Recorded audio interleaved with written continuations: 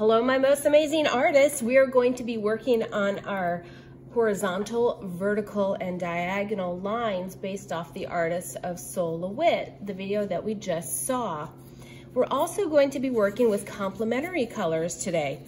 If you don't know what complementary colors are, these are colors that are across from each other on the color wheel. So if you look above my board, you will see my color wheel.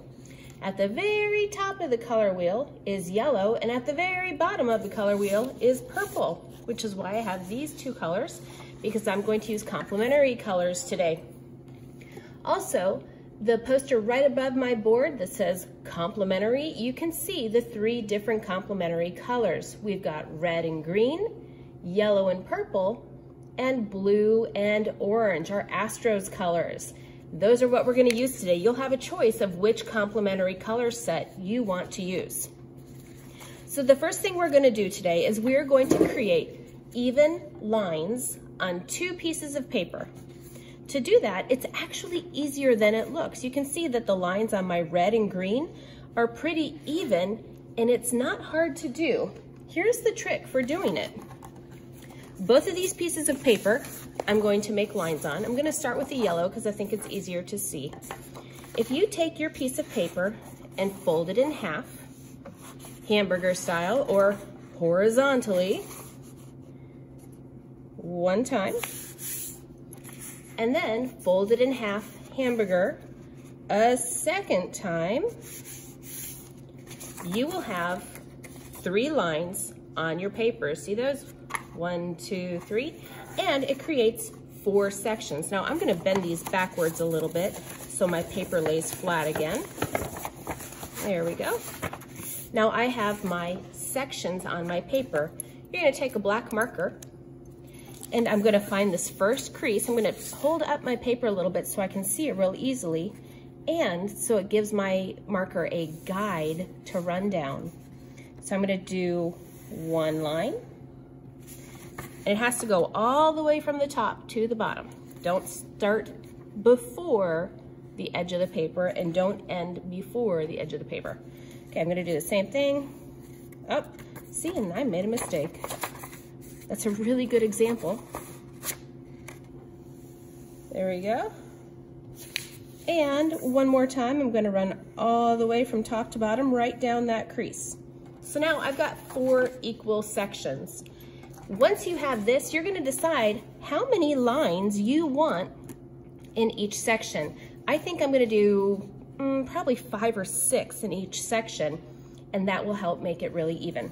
So I'm going to do 1, and I'm dragging my hand from top to bottom. That's a lot easier than trying to go from side to side. If you hold your paper in front of you, so you're dragging your hand from top to bottom, it's usually easier to make straight lines. 2, 3, 4, 5, and 6. And those are about as even as I can make it without a ruler. So I'm going to do the same thing. I'm going to put 6 lines in each of these. I'm going to fold my paper, my purple paper, and do the same thing. So each of my papers is completely filled with lines. Here we go. I'm going to speed up the video.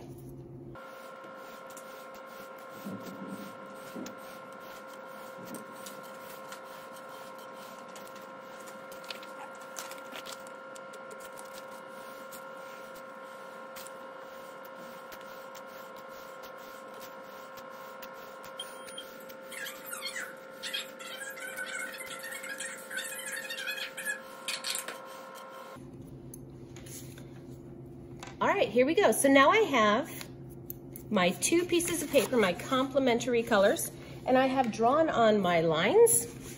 And now we are going to start making our circles and arranging them on our paper like Sol LeWitt did.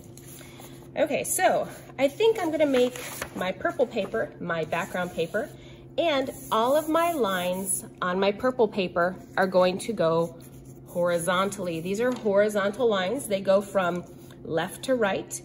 This is why we call it a horizon line, because it's horizontal, horizon, same thing, you hear it, right?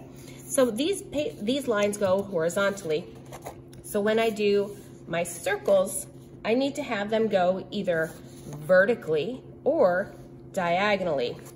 Here's how we're gonna do it. I have an amazing plate that I'm gonna trace. I'm gonna trace it on the back so I don't have any pencil lines. I'm gonna trace this, and I'm not gonna put it in the middle of the paper. Let me move this down there. I'm not gonna put it in the middle of the paper. I'm gonna put it at the edge because I still wanna be able to trace other circles up here.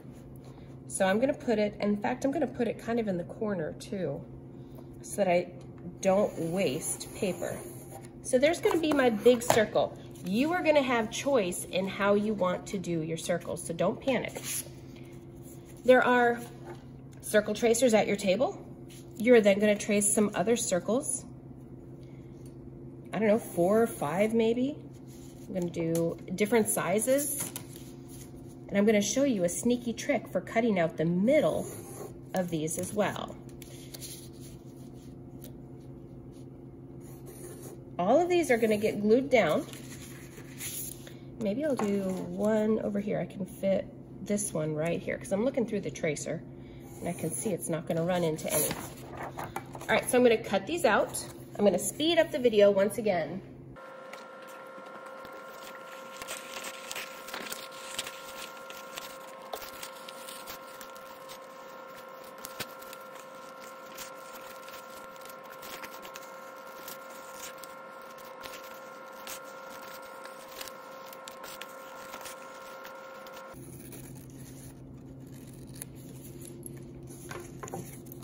All right, so here are my circles all cut out.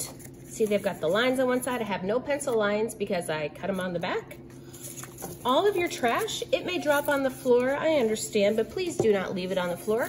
Crumple it up and put it in a trash can. Now that I've gotten it this far, I may decide that I want to take some of my circles and cut out the center. It's actually very easy to do. Watch this. I'm gonna leave my big one solid, but maybe this one I wanna cut the center out of. Take this, fold it in half, and we're gonna use this circle tracer again. If you look at the circle tracer, let's see here, that's a good size. I will do this one right here since it's on the edge. Okay, if you're looking at this circle tracer, you can see right here, oops, there we go. There is a mark halfway at the top and at the bottom. If you put, maybe that's easier to see, if you put that halfway mark, it's this one right here, and that one right here on the fold of your circle near the middle, and then you trace, oh, I'm getting caught up here. Put it on the fold, and trace, you can then cut out the center of your circle.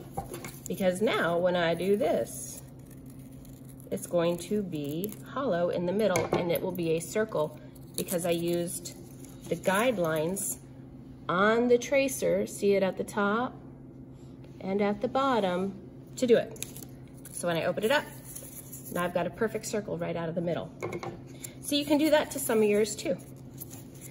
When you've got your circles all cut out, then you're gonna start arranging them. You want a composition that looks pretty cool, but you need to pay attention to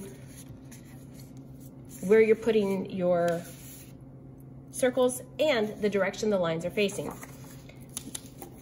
My background is horizontal, so I want my other lines to be either vertical or diagonal.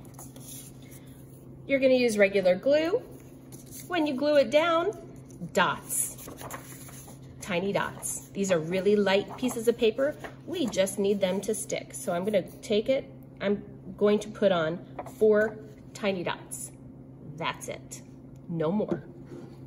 We don't want a gluey mess. My background lines are horizontal. This is going to be vertical. Then I've got all these. Now before I lay these down, I'm gonna look and see how I want it to go. They can overlap. See how these lines are now diagonal? So you're going to decide on your composition, how you want it to go.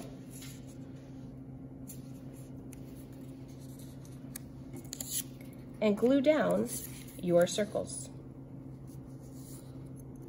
Maybe make that one diagonal too.